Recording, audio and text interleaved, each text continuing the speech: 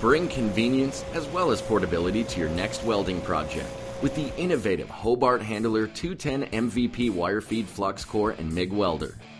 The multi-voltage plug feature adds convenience as well as versatility.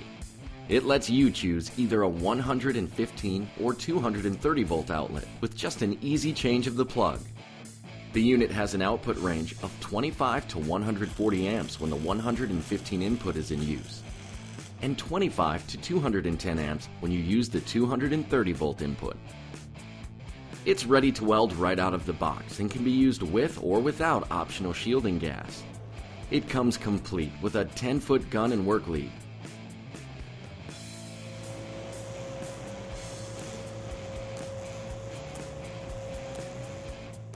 Contact tips: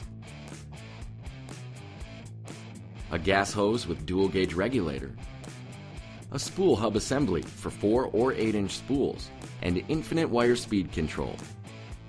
This versatile unit can handle everything from mild steel and stainless steel to aluminum. 7 voltage taps give you excellent control over a range of materials.